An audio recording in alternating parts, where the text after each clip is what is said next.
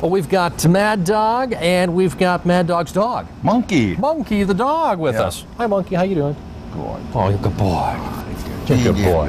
There you are. There you are. He is a cheese fanatic. Everybody was talking about how he was jumping in the cheese earlier on. He'll jump in anything, that little puppy.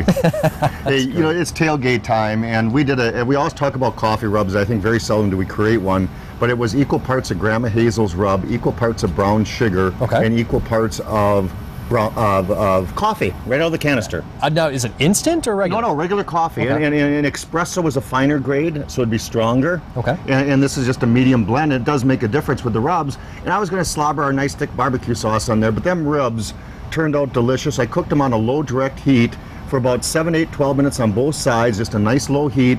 And that coffee rub just gorgeously, stayed right with it. So those are going to be excellent on the grill right there. Our zucchini wedges, we rolled in Italian dressing and then Parmesan cheese that was also seasoned with Grandma Hazel's rub.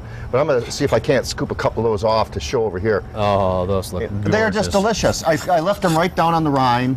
And that just browns up very nice. Now we could have toasted them a tad bit more, and I think some in the back, depending on where your heat source is, brown up a little bit more. And you can turn them on the grill and toast them up extremely nice. But if you don't know what to do with zucchini, that's probably one of the better ways to do zucchini anywhere in the world, except for Meryl's wife makes the best muffins with zucchini. Oh yeah, I could see that. I could see that. And believe it or not, last year my garden was so bad, I think we got one zucchini. Really? Out the entire plant. But this year? This year, well, we've seen all the rain. We've hit it up with that Miracle Grow stuff. We're going to have a lot. We've already had, I think we've got about 10 already out there. So you're kind of floating into stuff. This is a good idea to really use your the farmers markets are out there too, and they're thriving for your business. They're local farmers, and so you go get some zucchini from them and you'll be the happiest people in the world. Hey, today we're at the Sauerkraut Fest in Bear Creek. At 12:30 we have a stage presentation. Tuesday, if you're in the market, we're at Red and White over in Appleton at the wine place. I have been to Red and White. And it's going to be a Louisiana theme, so I'm sure there's still room for you to get involved with that.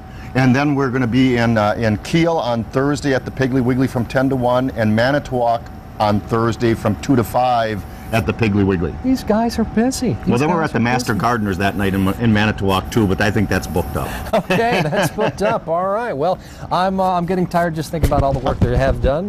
We'll be right back, though. You're watching Good Day Wisconsin. Don't jump on the grill. That would be a bad idea. Remember, Midwest Grill, it's on at 9:30 on CW14.